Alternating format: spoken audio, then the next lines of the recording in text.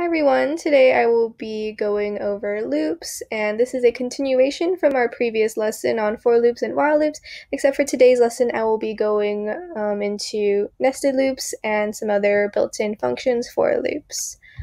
So on our agenda we have, of course, please log into Replit so you can code along with me, and then I will be going over a quick review of the loops we went over in our previous lesson, and then I'll go into nested loops, enumerations, some loop keywords, and finally I'll end with a demo.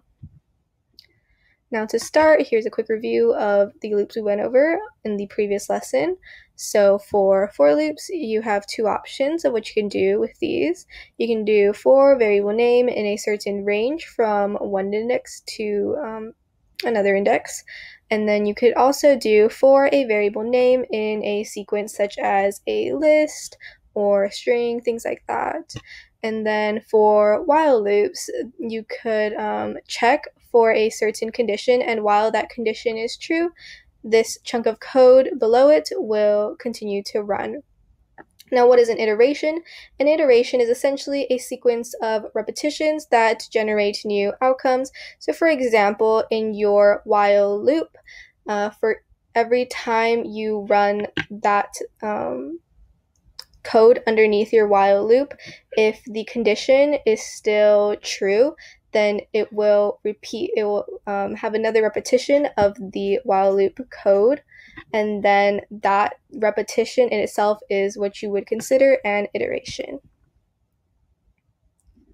Okay, now for the range function, this is a built-in function where you would put for the first parameter the start index, and then the second parameter you would input the stop index, and the stop index is always exclusive. So if you inputted a range from say 0 to 3, what would print out is 0, 1, and 2 rather than 0, 1, 2, and 3, and that is again because the stop value is exclusive.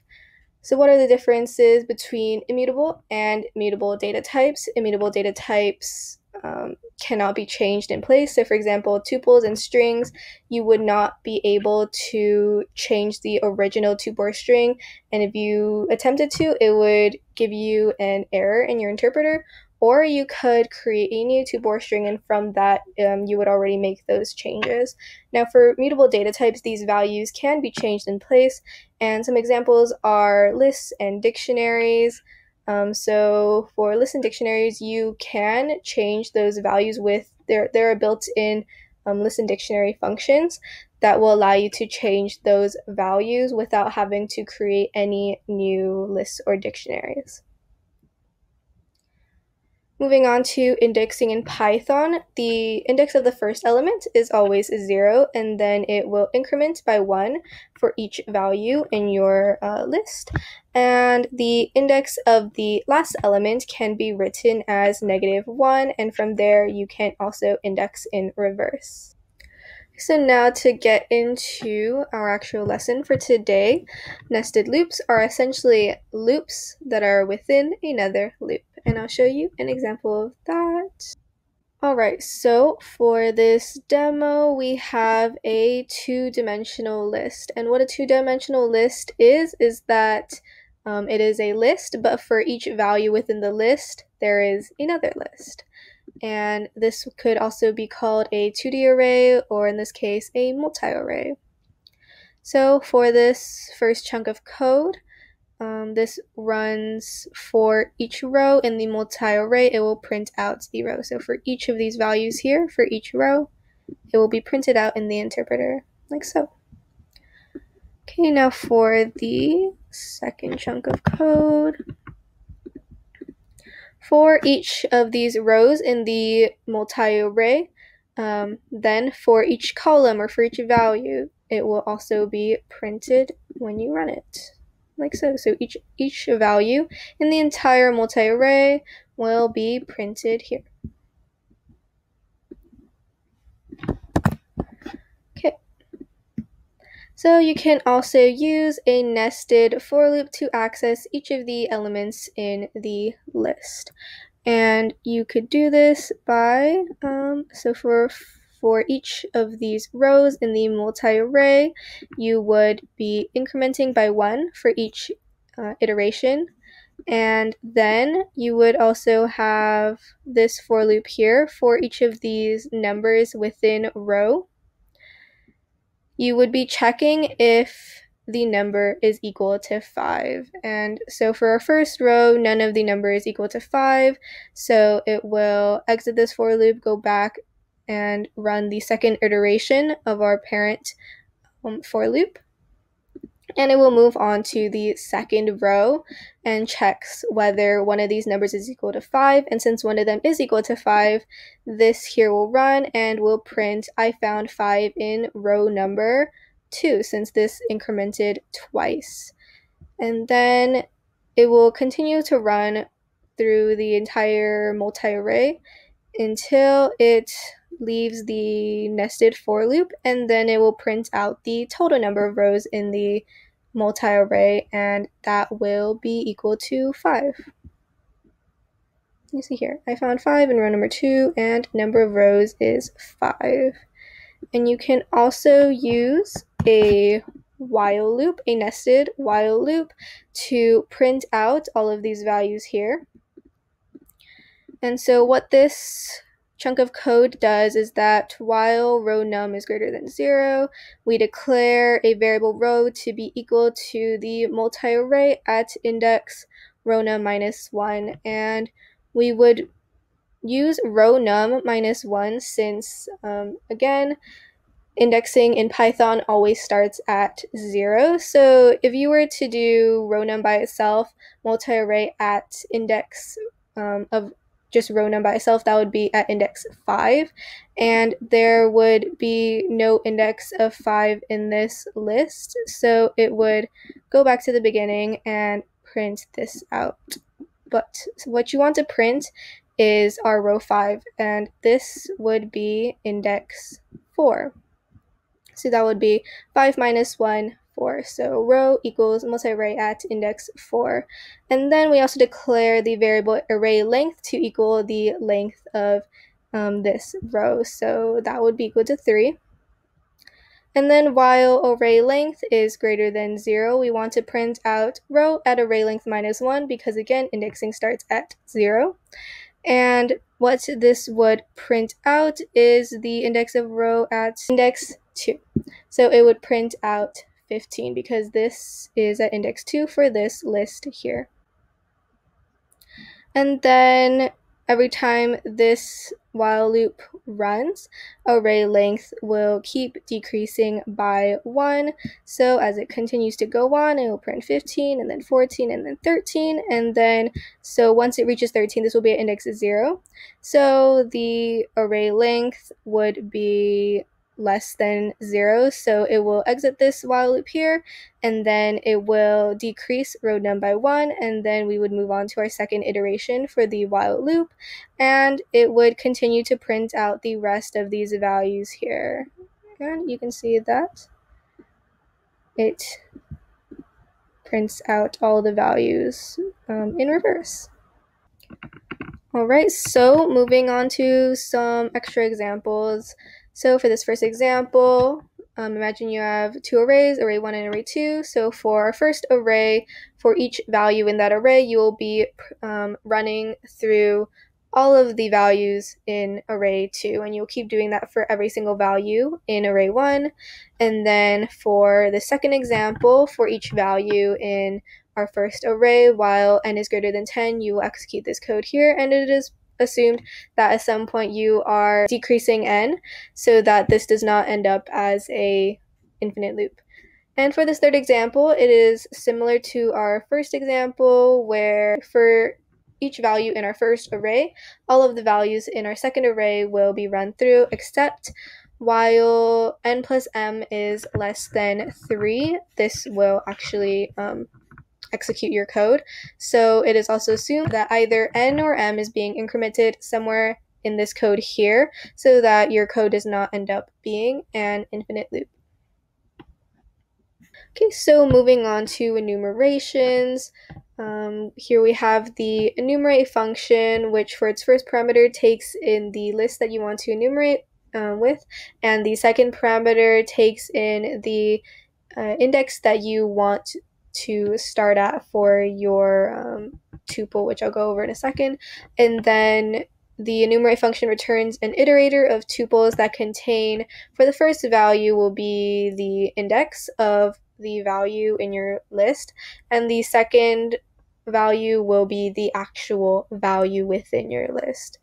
And the enumerate function is really good to allow you to track both the index and element of your list. So here is an example. If you were to print this, array2 is equal to .getBird, and then you print the list enumerating through array2, and this returns 3 separate tuples. And so dog will be the value of the array, and then it will be at index 0, and the same for cat and bird. But say you wanted to start at a different index, then you could do start equals 2,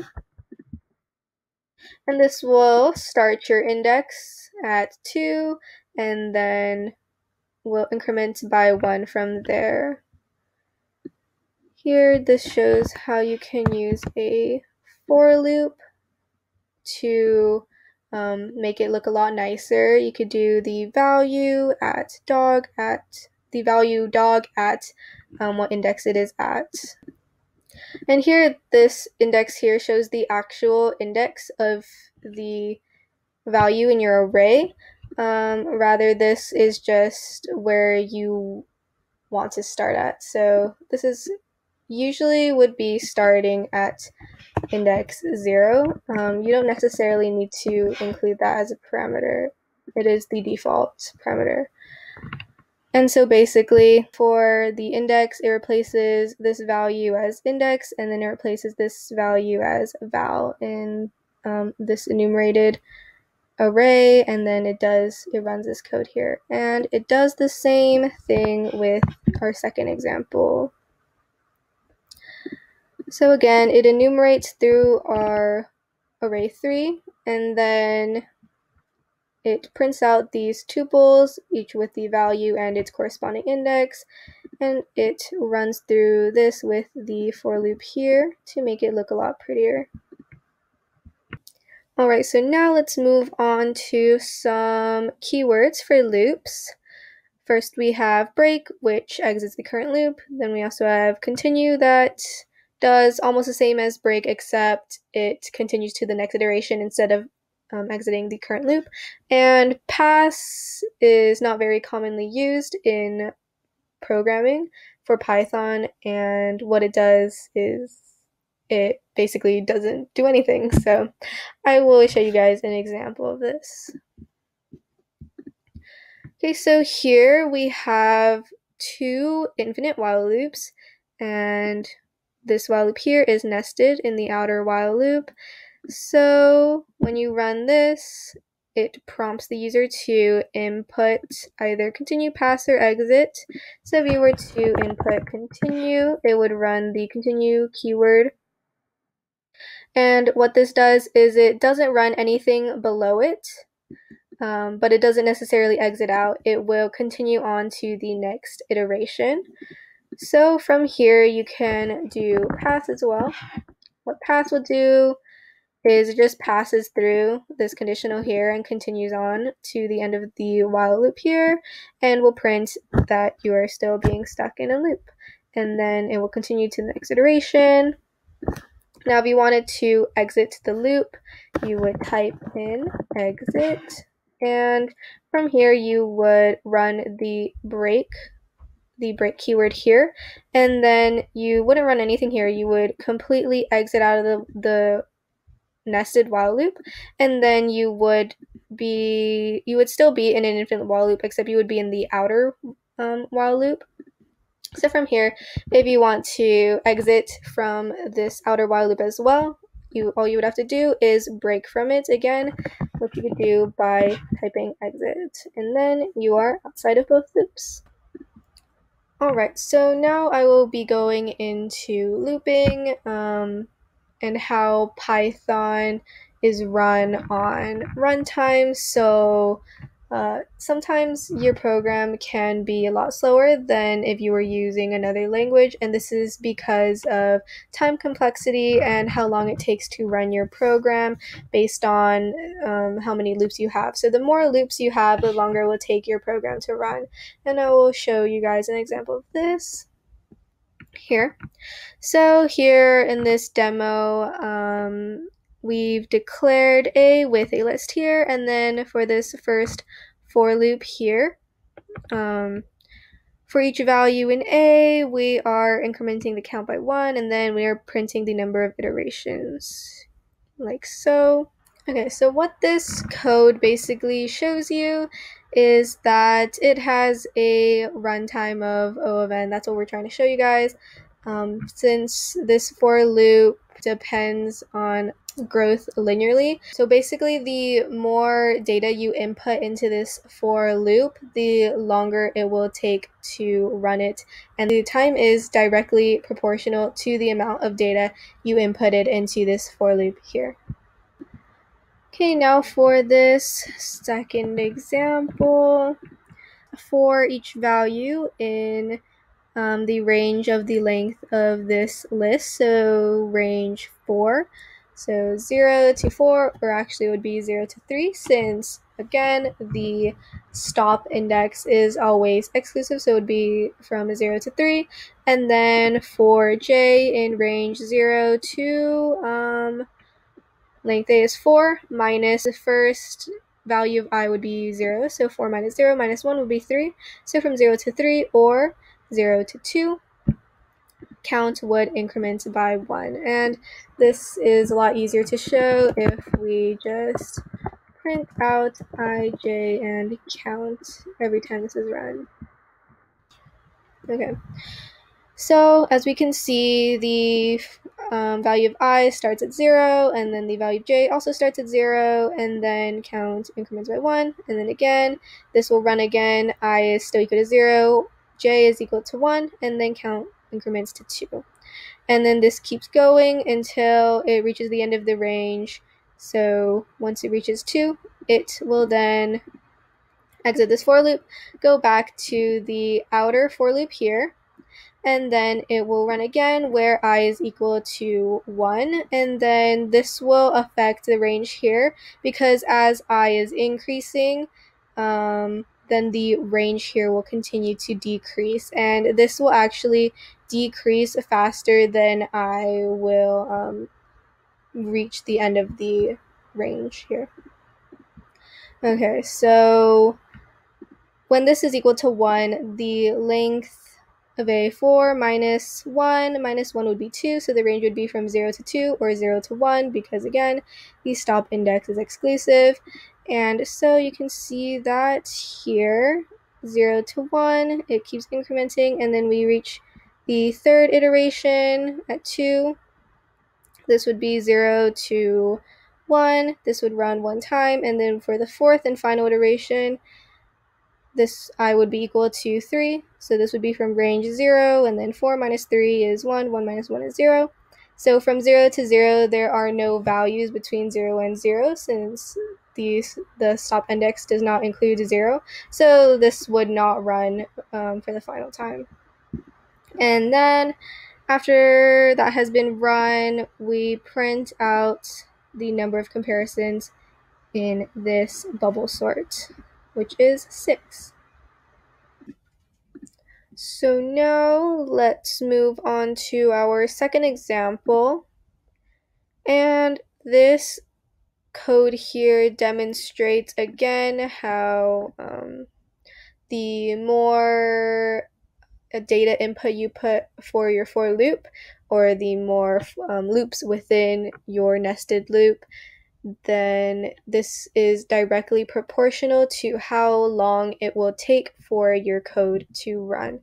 And if I go just into more specifics about this code here, this line import numpy as np, this imports the numpy library, which allows Python to support really large arrays. And then here we are declaring the variable large matrix to equal this really large array.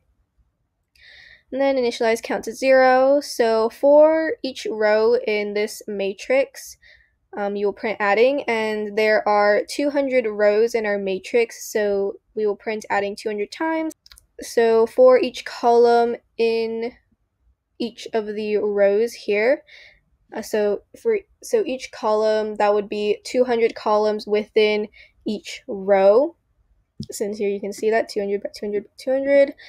So from those 200 columns, for I in range of length of column, that would be, the range would be from 0 to 199, since 200 is exclusive. And then each time that happens, count will be incremented by 1. And then the total number of elements should be printed. So the total number of elements within your entire array will be printed, and that will come out to 200 times 200 times 200, which is 8 million. And let's just run our code here. Alright, so you can see it printed adding 200 times for the 200 rows here. And then the total number of elements is, as I said before, 8 million. Okay, so let's get into our 5 under 5 segment. Let's skip the first question for now, since this has to do with dictionaries and we haven't gotten to that yet.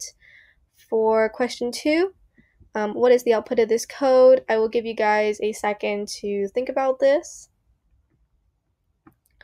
Okay, so what would output is an error, since tuples are immutable data types and cannot be changed. So if you were trying to change the tuple at index 0 to equal 100, you would come out with an error, since tuples cannot be changed in place. Okay, question 3. Why would you want to use a while loop instead of a for loop? And again, I'll give you guys a few seconds to think about this. Okay. So for loops are counting loops. They are used when you are trying to run through a sequence or a range, anything like that, and they are exit controlled, since you know when that sequence or range will end. So once you reach the end of that sequence, then you will exit from the for loop. As for while loops, these are conditional loops, so the while loop will continue to run as long as the conditional is true, and once the conditional is false, then that is when you will break out from the loop, and that is why it is an entry controlled loop. So we would use a while loop when we aren't sure when the end condition will be false.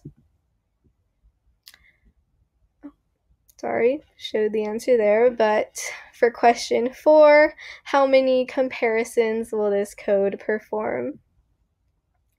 And if we just look at the answer here, so the first line for num in array, this will loop 100 times, since here we are making a list of 100 zeros, so there will be 100 values inside of array for each of these.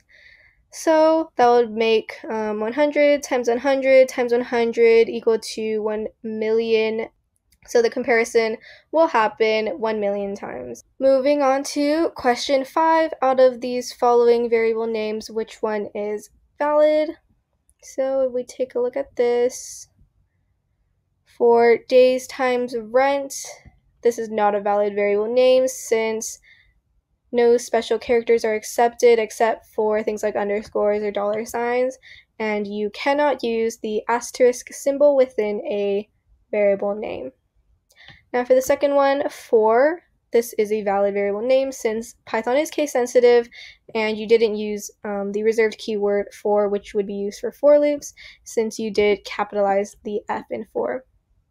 Price 1 is also valid, since the underscore is used, which is valid, and the number is used after all the letters. It does not start with a number. However, for this one, the number does start at the beginning of your variable name, so it is no longer valid. my city, this is not valid because there is a space right here, and spaces are not acceptable in variable names. While, this is not a valid variable name because you are using the reserved keyword for while loops. Let's get into our demo. So here we have this code right here is very similar to a bash shell, which takes in user commands, basically. So if we run this, it prompts the user to input something after this hashtag symbol. And so whatever is inputted here will be stored in command, and then we declare the variable args to be equal to command.split. So what this does is we insert 2 words, then this function here will split that string into 2 separate strings, and we'll store that in a list under args. So if the length of args is equal to 1, so if there's only 1 word, and if you type in pwd, then it will print this is online. It knows that. And then if you were to type in who am I, it will print out this username here, jz0024, and then if you were to type in exit, it would break from the loop and then print out exiting totally not bash shell. Now for this second part here, this is for 2 words. So if you inputted 2 words here, then it would run this conditional here. So if you put switch user, this would not do anything. But if you did switch user to Rachel, and then you go back to our first conditional here, and then you input who am I, it will respond back with Rachel. Now, if I were to put something like CD and then Rachel, it would respond back, this is online. And then we can just exit again, like so. And that is our bash shell demo. Now we're at our challenge problems. So for our first challenge problem, we have to create a list of the first 100 perfect squares. So let's declare a list called squares, an empty list. We created an empty list, and then we want to create a list of the first 100 perfect squares. So what we do is we would create a for loop for number, for each number in the range 1 to 101, since 101 is exclusive, so this is technically 1 to 100. Then what we can do is squares.append, so we're adding values to the squares list. So then we're adding the value num squared. And then finally we want to print our list. And it prints out all of the perfect squares from 1 to 100 here. Okay, so for our second example, we want to return a list of only words that begin with vowels. So we take this list here. Okay, and then we can get rid of this. So we have our first list, and then we also want to create our vowels string to be A, E, I, O, and U. So for name in names, for each name in this list here, we want to check if name index 0 is in our vowels string, and then we can print out name. And this prints out all the values with vowel at the beginning of the string. Okay, next we have this challenge problem here, where we want to, without using the subtract, multiply, or division operators, we want to implement subtract, multiply, and divide functions, and you can assume that A is divisible by B. So we want to subtract, multiply, and divide two numbers without actually using those corresponding operators. And I will do that. Okay, so let's start out by defining our subtracting function with parameters A and B. And don't worry too much about functions for right now. We will be going over them more in depth in a future lesson. But for now, you can just focus on all the code that is within each of these functions. So we define the subtract function, and then we initialize the count variable to 0. And then we check for our condition while A is greater than B. And then we increment count by 1 each time, and we are also incrementing B by 1 each time. And then we return count, and then we call our function. So we print out subtract with values 20 and 8. So this will print out 20 minus 8 is 12, and it'll be a lot easier to show you guys what is actually happening in this code if I just print out the values of count and B each time. Okay, so as this while loop continues to iterate, it increments count by 1 each time, and it also is incrementing B by 1 each time.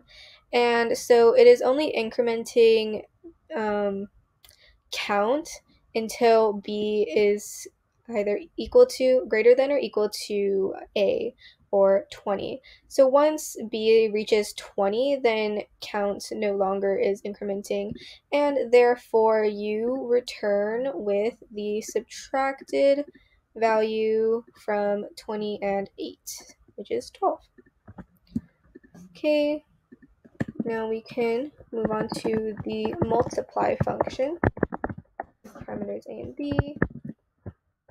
We again initialize count to 0, and then for x in the range of A, we want to also increment count by 1. Sorry, not 1. We want to increment our count by B, and then we can return count. So if we comment this out, and then we print the multiply function, 2 and 5 works. We get 10. And this is because for each value in our range of A, which is 2, so for each of those 2 values, we are increasing by 5. So that will give you 10, and that is a simplified version of multiplication right there. And now we can move on to our division function, where we again initialize count to 0. Then we would put while A doesn't equal 0. We will again be incrementing count by 1. And then we can change the value of A to equal, go back to our subtract function here, and subtract A and B from each other. So basically what this would do is that it continues to increment by 1 as it iterates through here, and then A is constantly being subtracted from. So if we did print divide 12 and 2. Like that. We'd be subtracting 12 by 2, and we'll go through here. So that would be 10. Our new value of a would be 10, and then that would be 10 minus 2 again, so that would be 8, and it would continue to do that until a is equal to 0, and then it will finally return count. So when we run it, we get 6 as expected.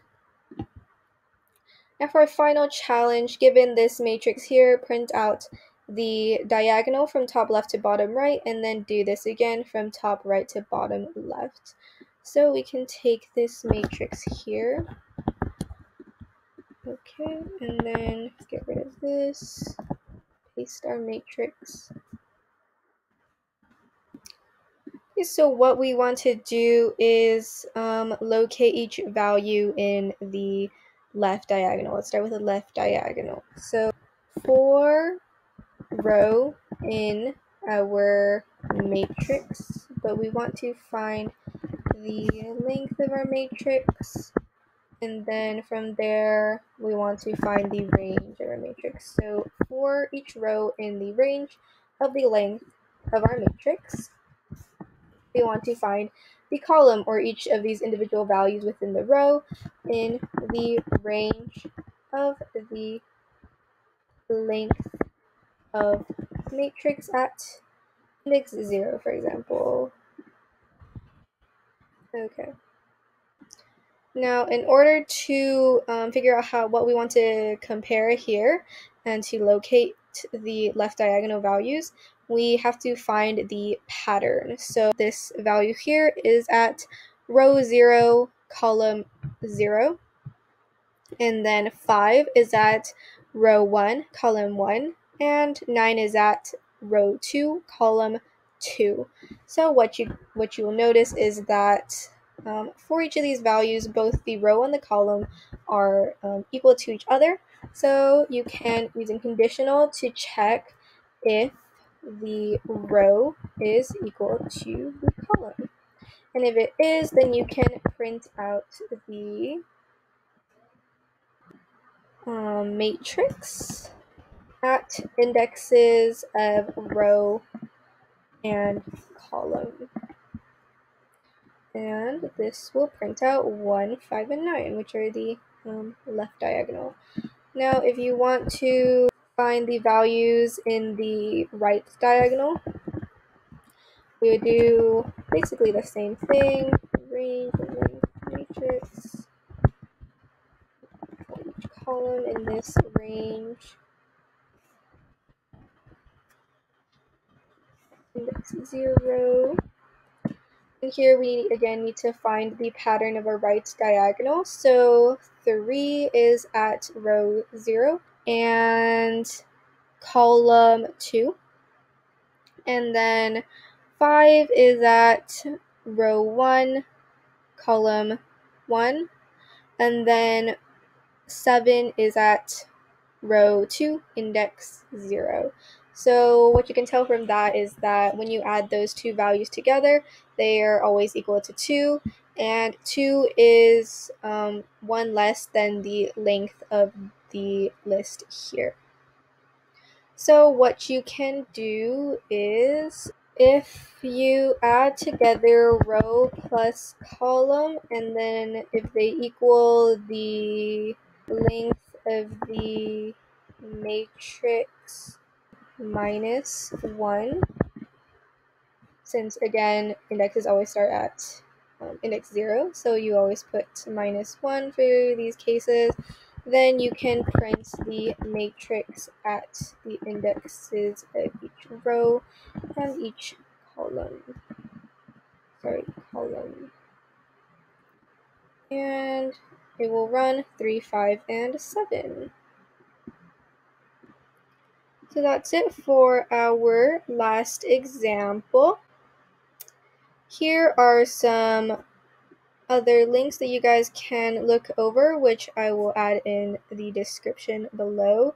And you guys can check these out if you want to read further. So that is all for today's lesson. I hope you guys learned a lot from it. And for our next lesson, we will be going over lists and list functions. Hope you guys enjoy that as well. Thanks for watching.